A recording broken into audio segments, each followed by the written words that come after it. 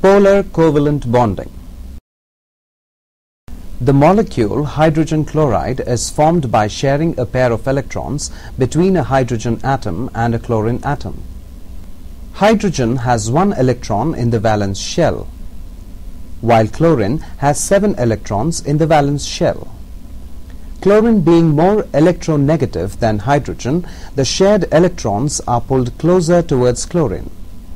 As a result, the chlorine atom gets a small negative charge represented as delta negative, and the hydrogen atom gets a small positive charge represented as delta positive.